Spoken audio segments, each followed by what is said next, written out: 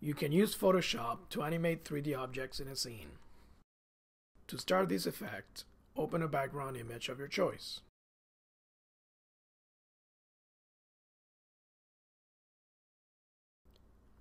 Resize your image as needed.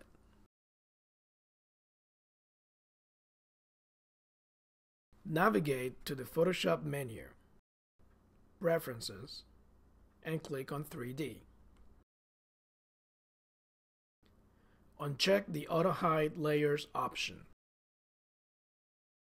Next, click on the 3D menu and choose New Layer from 3D File.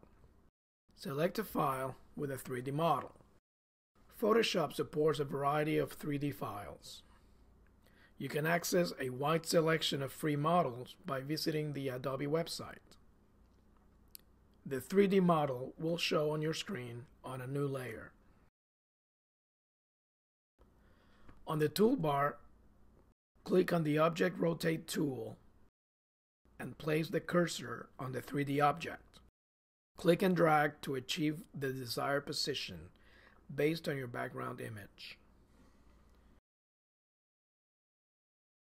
Click on the same tool icon again, hold it, and choose the 3D Object Roll tool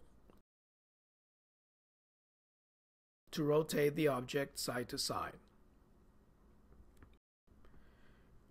You can press the keyboard shortcut Shift-K to toggle between the 3D tools as shown. Select the 3D Object Scale tool to make the object match the scale of your background. Now choose 3D Object Pan tool. Place your object where you'd like it to start within the scene. Now that your object is placed, let's proceed to animate the object. From the Window menu, choose Animation. The Animation Palette menu opens at the bottom of your screen. Scroll down the disclosure triangle for your 3D object. Click on the stopwatch icon for the 3D object position. Now move the position indicator to when you want the animation to stop.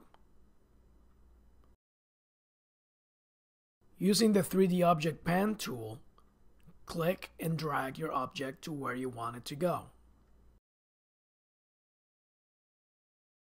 Go to the Animation Palette menu and click on Set End of Work Area.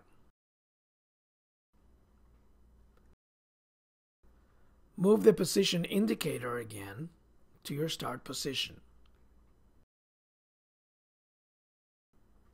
Finally, click on the play button of the animation controls and see your object move.